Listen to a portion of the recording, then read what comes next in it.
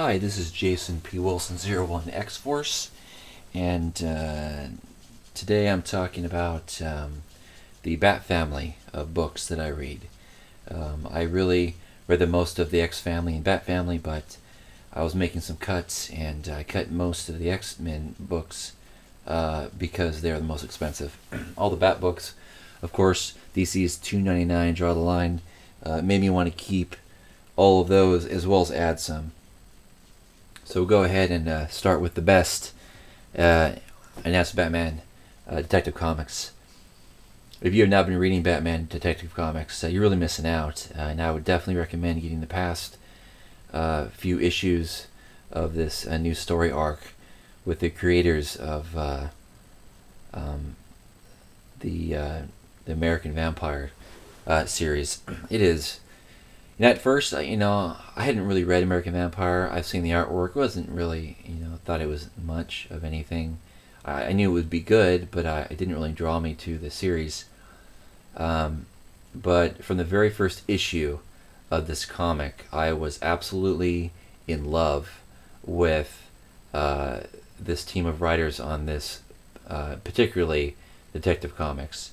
I mean, they fit Batman very well, but it seems to fit Detective Comics in general even better.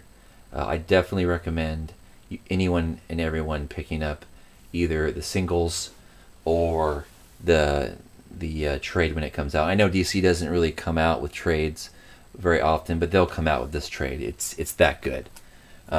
Next would be another very important read book to pick up, and that is Batman Incorporated.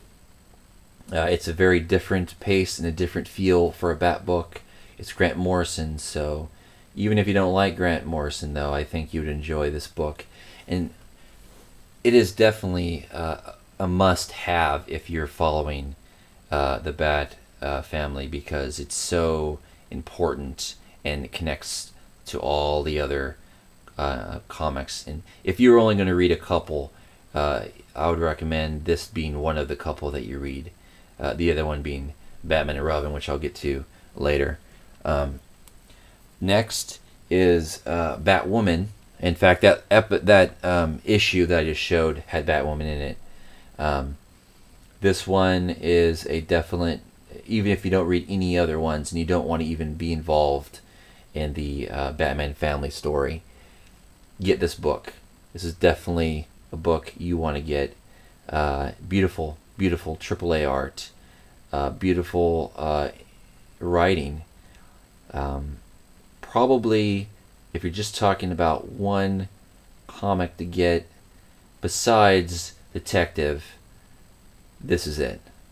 This is the 0 issue. The first issue hasn't even come out yet, and I'm just saying this because even though it's only on 0 issue, I'm telling you, I read the arc in the Batman Detective, and it's going to be great. There's no doubt about that. The next one is a comic that might surprise some people, Batgirl.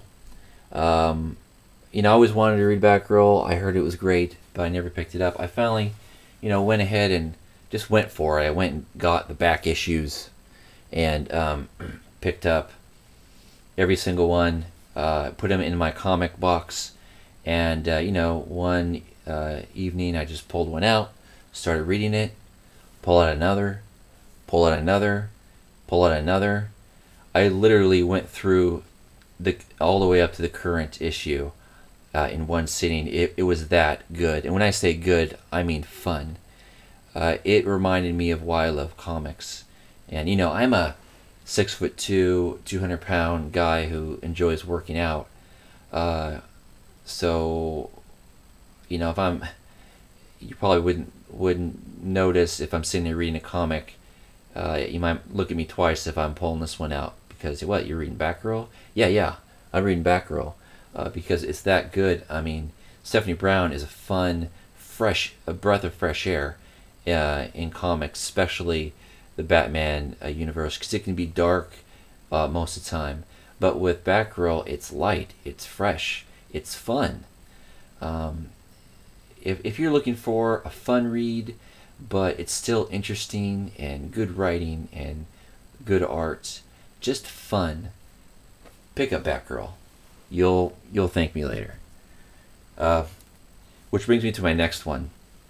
Reading Batgirl was pretty much the reason why I picked up Birds of Prey. I so much enjoyed the relationship between Stephanie Brown and Barbara Gordon, who's Oracle. It made me want to pick up and start reading Birds of Prey. And since this whole $2.99 thing, even though it's been $2.99, I thought, you know what? I'm gonna go ahead and pick up another DC book. I'm gonna pick up Birds of Prey. Did the same thing I did with Batgirl. I got every back issue, and even though I didn't, sit through and get all the way caught up at once with Birds of Prey, because it's not as good as Batgirl in my opinion, it was still a great read because it connects well with the other books that I'm reading, and of course, I really do enjoy Oracle. Now, there's a few things I don't care about in the book. I could care less about Dove and Hawk. Hawk, even though he's interesting and character, and so is she, you put those uniforms on, and it's hard for me to take them seriously. Everyone else in the book is great, especially Black Canary and the Huntress. They are just phenomenal in the book. It also connects quite a bit with the other, Batman Incorporated connections. So it's definitely a nice one to add if you're reading Bat books. The next one is really a must-read. One of the two you'd have to read if you want to really, read Batman. That's Batman and Robin. Anyone who's been reading Batman and Robin knows what I'm talking about. Some people love it, some people don't. There's actually now there's a new team writing it, and I think maybe some of the things people didn't like in the beginning, which I personally loved, they might like it now. For me, this book has just gotten better and better. Some of the issues were a little drawn out, like with that villain with the big hole in their head. Some people hated that. I didn't hate it necessarily, but I didn't really care for it. But boom, right now they're back at their best. Definitely a good time as well. Start picking up Batman and Robin. I wouldn't pick up the 21 issue. I think I would go 20 or 19 if you want to jump on. Next book is Red Robin. This is another one I picked up same time I picked up Batgirl, and I just picked it up because I heard a lot of people liked it. Now, where Batgirl was a breath of fresh air, this is still a little darker. I instead of picking up the the issues, the singles, I picked up the first two trades, which put me exactly where I needed to be, because that brings you up to 13, and I picked up obviously 13 all the way to current.